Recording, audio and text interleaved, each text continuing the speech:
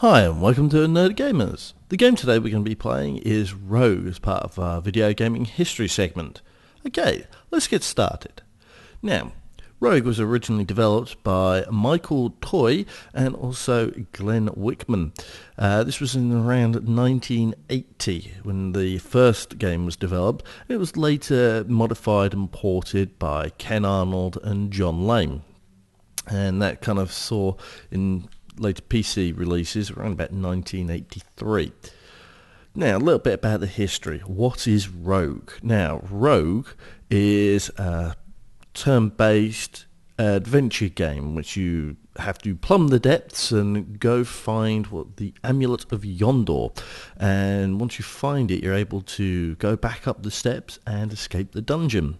Now, this game is basically the trope namer for a whole genre of games. They're called roguelikes because of this game. This is the sort of like the pinnacle of it. This is where it all started. And we've seen games come out of this, dungeon crawlers. You see a very lot of heavy influence from this game. So you'll find ASCII-based games have had a lot of influence from this. Just RPGs in general have had influence from this game. So you see its influences in games such as Dwarf Fortress, Bard's Tale, NetHack, Diablo, Torchlight. These games all spring from this source.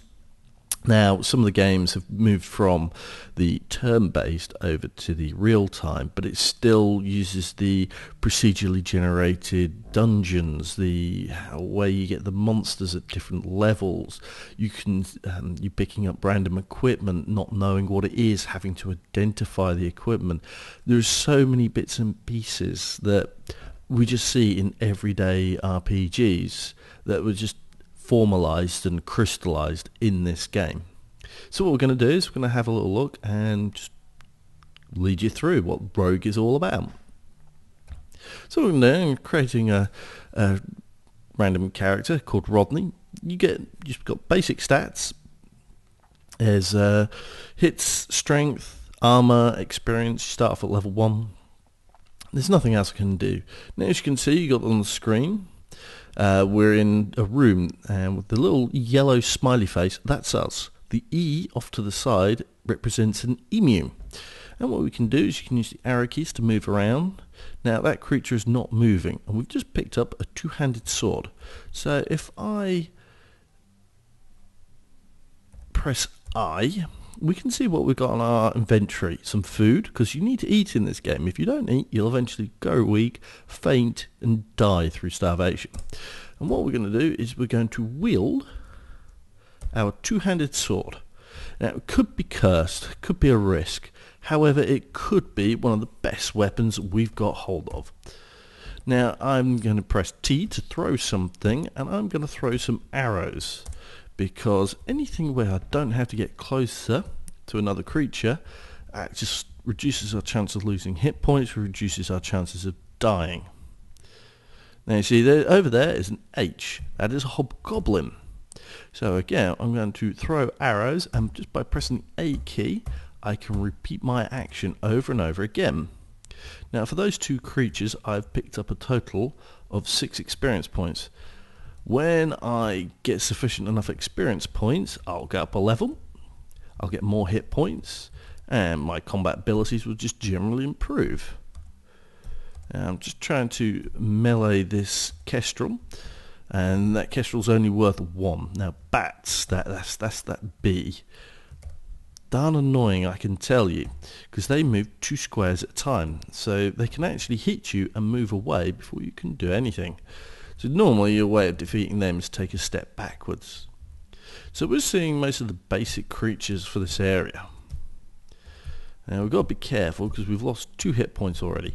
Now, unlike some games like NetHack, where if you really know what you're doing, you can basically be guaranteed to complete the game. There's just so much random variety in Rogue that it can be next to impossible to actually win. I mean, there we go. I got myself killed there. I mean, partially I should have maybe checked to see what I had inventory, quaffed a random potion, but I just came down. And there's not a huge amount of cases where people have shown to actually have won the game. People have won. Don't get me wrong. I mean, it's totally doable. I've personally never done it, but I have heard of people who have completed this game. But yeah, so you can start to see some of the elements of the game itself. I mean, we have range missile weapons, melee weapons. You got stats on them, and as you can see here, we've got D +1 ringmail. So normally ringmail's armor class 4, but because it's +1, it's armor class 5. Means not going to get hit as much. Our mace gives bonus to hit and bonus to damage, whilst we can know the basic elements of. Oh, there we go. We managed to get to level 2 this time. So whilst we might know, so we got 1 extra hit point. So whilst we might know the basic information about an item, we don't know the specifics. Now, one of the things is also in this game, as I was saying, you've got food. Now, in order to stop you from just grinding a level repeatedly, there's a limited amount of resources, so food becomes very rare. And you desperately need food, because towards the end of the game, it can become nearly impossible to actually find any food. So you have to conserve all your resources at nearly every single stage. Now the S there is a snake, which they're not so bad, but it's when you come across an R, they're the rattlesnakes. Those can be terrifying for a long time, because rattlesnakes have the potential to actually damage your strength. We just made it to level 3. So that's another few hit points. I mean, our first roll we got 13 hit points, was terrible. This one's not so bad. We've managed to get a whole load more hit points. And of course, the hit points that you gain are completely random, like so many things. And you see here, we've run up to a wall and there's nothing there. By hitting the S key, we can search the area for a secret door. And so even then, you've got all the classic elements of an RPG: secret doors, random items. I mean, one of the things is going to start looking at the inventory more in a moment. And here we go. Now we've entered an area which is completely in darkness, so we can only see around a certain number of squares. And even when we've searched the room, we can only tell what's in there when we're in just in our immediate vicinity because of the light. So as you can see, we've got some food, we've got a scroll which is unidentified, brown, white, cyan and aquamarine potion. We've got some armor and another weapon. Now we could take off our armor, and we're going to wear new armor. As you can see, immediately we know if it's cursed or not. Weapons not so quick, but then you can just simply try and wield it and then stop wielding it, and if you can't unwield it, then you know it's cursed. So curse is very, very annoying, because generally cursed items are a lot worse. Now I've just fallen into a trap, a bear trap, which means I have to basically try and escape it.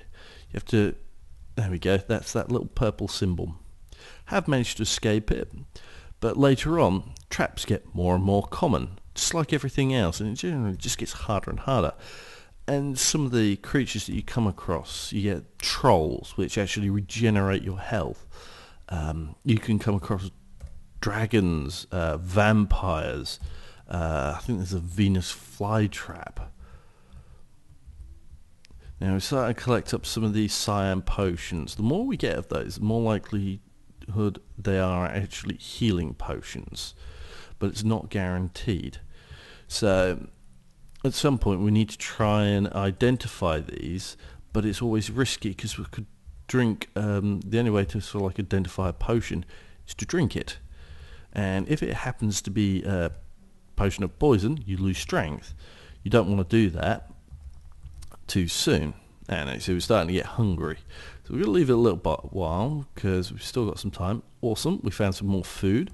We just killed a kestrel that just turned up, and we're making it down to the next level. Even better, more food, just kind of what we need. Now normally what we'll try and do is find a scroll of identify. Now this is a scroll of magic mapping. This is excellent. It shows all secret doors, and we can take the most efficient route around the level. So what we're going to do is we're going to search in here first, and all secret doors are revealed, so we don't have to worry about trying to find them. It doesn't reveal traps, mind you. We can still fall through traps. One of the worst traps you'll ever find is one that just dumps you straight down to the next level, because after that you get no choice. We're just using up those arrows, just get them out of the way. Helps reduce the amount of hits that we take.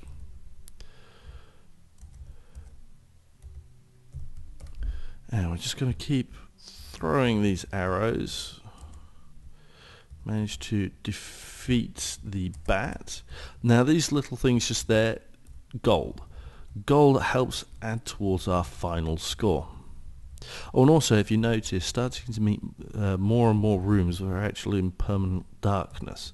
This is something that starts getting more common as you go down. And also, if you go down far enough, ice monster. They're actually quite tough, worth a lot of experience.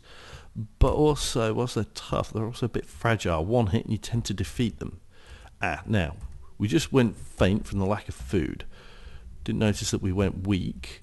So that's one of those times, kind of by that point, need to make sure I'm eating, or else in the middle of combat, I'll just faint, and that's it. If you faint, you run out of moves, and they won't bother stopping. They'll just keep attacking you. So you can quickly find yourself dead. Now, whilst you can move diagonally, you can't attack diagonally. So I'm not sure why they ended up programming that. So they implemented sort of like partial diagonal movement and actions, but not complete. Now, we just found a teleporter. Just doing a quick search, there was nothing there. And if you started to notice, there's a pattern appearing in... now you see that orc. As soon as you turn into the room, they'll try and effectively protect an item, the gold, and they'll move straight towards it. So it's useful if there's gold lying on the floor. But orcs are a little bit more powerful. That's a zombie. A lot harder hitting. Now we're going to try and wield the two-handed sword, because generally it'll be more damaging as long as it's not cursed. It's not cursed because we can continue wielding it. Now, as I was saying, you might notice a pattern in some of the rooms. Just deal with this one first and I'll explain it.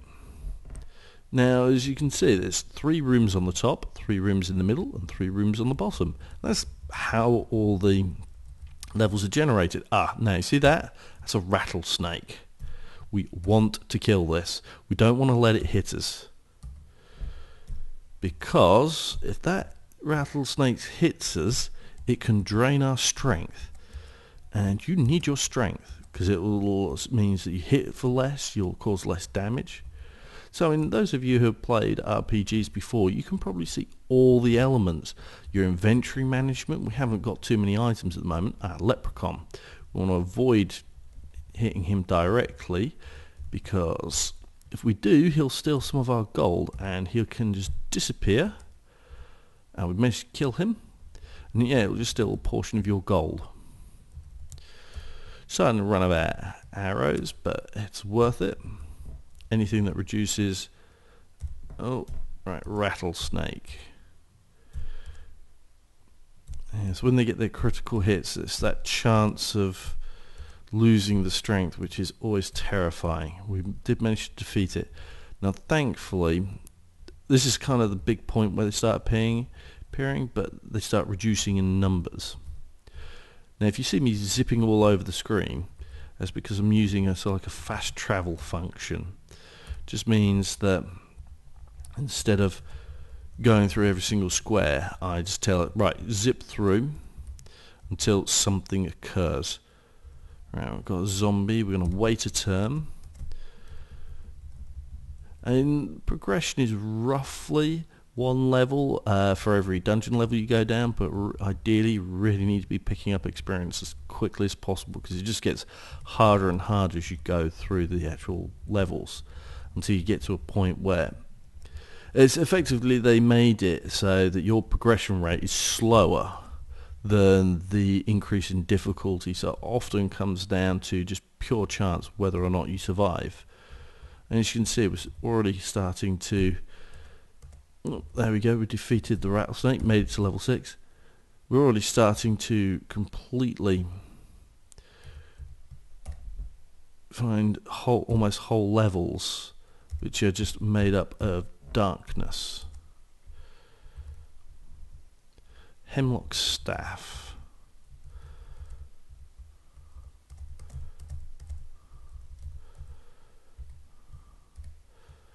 So as you can see, if we zap, we can use staffs. Don't know what they do. So probably experiment. Not yet. We're going to find a weakish creature. Problem is each of the items you can never tell in advance. There's a limited number of effects that everything can do, but you don't know what it is they will do exactly. Right, we're going to zap that staff. No idea. Zap that direction with staff again. Aha! This staff causes damage, so if we get up close, right, we can use it as a weapon. So that's good to know. Ah, right, now you see, the rattlesnake bit us and it reduced our strength. We now only have 15 strength, which is not good. So before I can really reliably raise my strength, I would need to restore myself to the original strength. That was a sleeping mist, but fortunately there was no creatures nearby. Defeat the bats, just get that out of the way. It's also, because this is an old DOS game, if you hit F10, you get the old boss key. So the boss couldn't tell that you were actually playing Rogue. And now here's part of the inventory management. We can't carry anything else. So I'll look through, see what we've got. I'm going to drop unnecessary items. We can only have one item per square. One of the issues of sort of like the old style gaming is a limited number of items that it could hold, but it's something that they didn't exactly have a lot to code with, really. And also your inventory is limited not only by your space but also your strength as well, so you can actually be too weak to carry stuff as well, so you can't carry around 5 different sets of plate mail. But yes, potions might never be the same from one game to the next. I mean, just because you learnt what a healing potion was in one game doesn't mean, oh, darts, terrible. They also reduce your strength. There's just so many ways of actually losing. Right. Kind of sped through that too quickly. Made a mistake.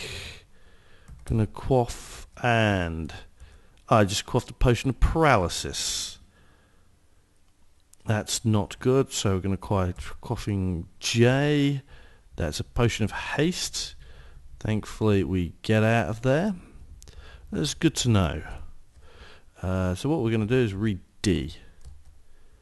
Now, in glows blue, that means we've just read a scroll of enchant weapon. That was a scroll of teleportation. Confuses you for a few moments, so you do have to be careful. Now, we're going to use the staff here, because centaurs can hit for a lot, and so can the orcs, and we're kind of really in a bad state. As you can see, 1 health left. Read D. Red glowing hands means you've got confused monster, and so of course I won't know from one game to the next which scroll does it. It's useful. And sometimes when you read high pitch that scare or aggravate monster, I can never remember. So we've got no idea what a healing potion is.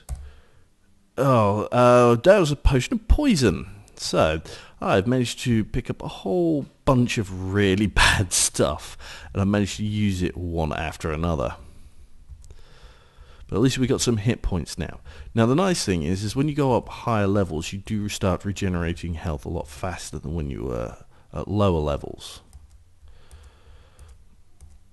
But still not something that we can rely on. And there we go, the leprechaun hit us, and so we lost some of our gold.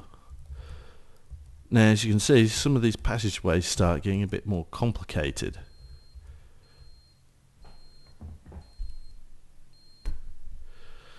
Oh, there's some armour over there.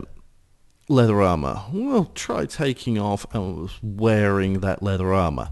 Can be useful to keep some leather armour around. That's because there are creatures called rust monsters. If you come across a rust monster, and if it hits your nice metal armour, it'll start rusting it. And all your enchantments will slowly disappear. Just got to watch this centaur because they're very damaging. Right, just going to drop back these items down because I don't need to be carrying them. So yes, so keeping around leather armour can be advantageous. So, because the rust monster just can't rust it. And you can also enchant your leather armour as well. So you can see, whilst this kind of one of the things they're missing from a modern RPG is a crafting system, and that's about it. All the elements you'll see from all the modern RPGs, they're all here.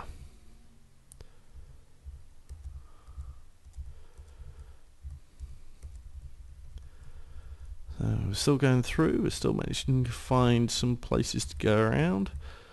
We haven't died yet, which is always very good in Rogue. I mean, oh, that was an arrow trap, and ooh, that's a Quaggoth.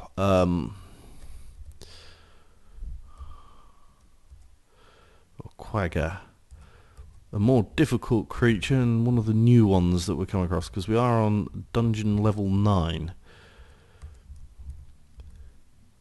We're only level 7. Another dart. Thankfully it didn't reduce our strength any further. Now there's nothing that we can search there. It is worth going around because we might find either some food or we might find some items. It's only now there. We're going to take off the armor. Aquator. Sorry, it's called an Aquator, not a rust monster. So what we're going to do is we're going to switch over to the leather armor for the time being. We're going to face these creatures for a few levels now. And there we go, we found a ring. Rings are very powerful, permanent magic items effectively. But there's a whole mix between good and bad ones. This is the problem. Once you can find lots of items, you don't know which is going to be advantageous and which is going to be a disadvantage. And it's just really hit and miss at times. We've got no identification scroll, so I don't know if I should wear that ring. And that ring could end up killing me if I put it on. However, it could save my life. There's just no way of knowing. And sometimes in Rogue, you'll just start doing things out of desperation. You try and do it when there's a point where you've got more chance of surviving, and you've got some backup and you've got some counters and stuff like that. But at the end of the day, you have to start doing something at some point. And its difficulty is a mix between you actually having to have the skill in order to do this, and also just pure and utter luck. And as you can see again, we're now mostly in completely dark rooms. Out of all of this, we found one room that wasn't dark. Just watch the health. And we've actually had a really good run on this level. We've found 2 lots of food. That's very rare and kind of incredibly important. There we go. And we're going to take the shorter route, because the shorter route means less movement. Less movement means less starvation. Don't need to run across the top. I know that there's going to be no doors at the top. Now, meeting some more of those creatures. Rattlesnakes, I think that's a slime monster. Now what we need to do is go through, check our inventory. We've got some stars, we've got various potions. We're going to drop the single arrow. Drop the potion of poison. We don't need that. Is there anything else we can get rid of the potion? 2 potions of paralysis. Now if I remember, I think you can throw the potions of paralysis at a monster and it will work. So we kind of want to keep hold of that.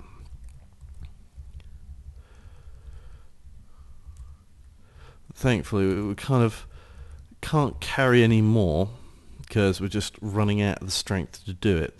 Okay, so what I'm going to do is I'm going to drop that armor. Might not be the wisest ideas, but we need these consumables. Oh dear, right. Oh no, we just got hit in the shoulder. DC. Right, scroll of teleportation. There's just so many good things, really. Right, okay, let's try quaffing an M. That's increased strength. Unfortunately, that's blindness. Quaff L. We can sense magic. There's a lot of stuff over there. Probably going to be dangerous. Potion of confusion. And seeing that we're kind of a little bit... there we go. And that's potion of... got to be careful here. There we go. We're no longer confused. We're finding some good items at the moment. We could... Oh, right. Really be careful. That is a Yeti. That is a powerful and dangerous creature. Thankfully, we leveled up. Yeah, this is going to be an interesting fight, because where there's a lot of magic like that, there's a good chance that there's a lot of creatures as well. It's kind of like a zoo. I'm going to use the staff a few times.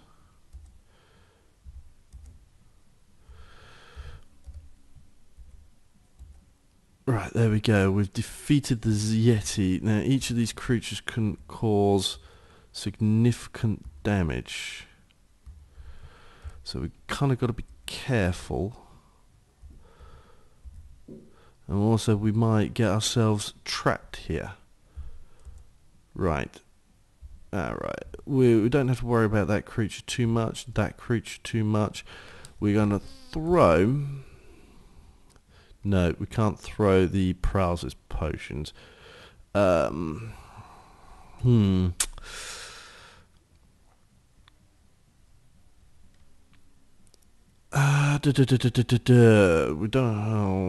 Haste self is so useful. We want to save that where possible, but we're really low on health. So what we're going to do is going to zap with E. That was polymorph, I think. Right, we are going to be screwed here, so we're going to use teleportation scroll. Get out of there. Oh great, and there's a Yeti. Now I don't want to leave the room. If I leave the room, then that Yeti can become active.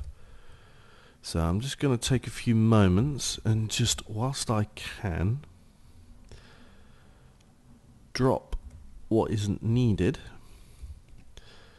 We've still got to make our way back down into that room. Now, I think, yes, Zinc Wand is a scroll of, of polymorph.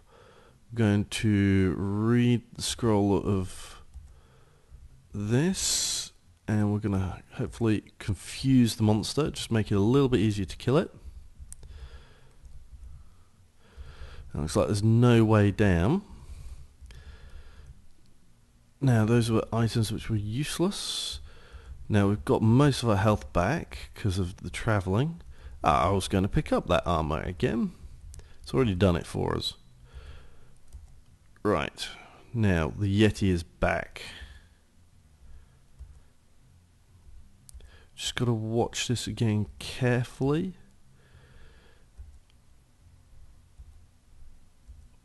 Rattlesnake, not so much of a problem, but again, we could always, lose some more strength. Right. We're going to beta retreat this way. We're going to use our natural regeneration to get some of our health back. Of course, because we're a much higher level, it comes at a much faster rate. Lots of stuff. We got back some more items. This is good. A new scroll type, which we've not seen before. So, I mean, oh, there we go. So that's like in Dungeons of Dreadmore, you get the zoo. Nymph. Oh, they're annoying. That could steal a magic item. You know what? We're just going to ignore the nymph. It can be just not worth the hassle. Oh no, but they're blocking the way. Whilst they're not worth the hassle, items are more important than hassle.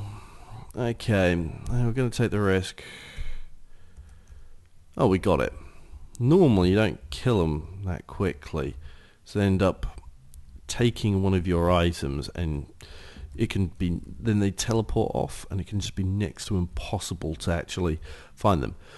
This is actually a brilliant run that we've going through, so I'm just going to keep on going with this. And don't often get to this far down. Oh, a little bit too quick. Got to be really careful at this stage, and I'm going to need to be more careful. Right.